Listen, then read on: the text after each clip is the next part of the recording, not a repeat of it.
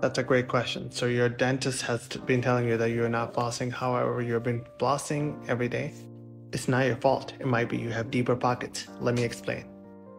The space between your gums and your teeth, which is also called periodontal pockets, this is where all the food slips in. So every time you eat, you bite, you chew, some food slips in. Now this is very important because what happens is sometimes you have deeper pockets, let's say 3 to 4 millimeter pockets.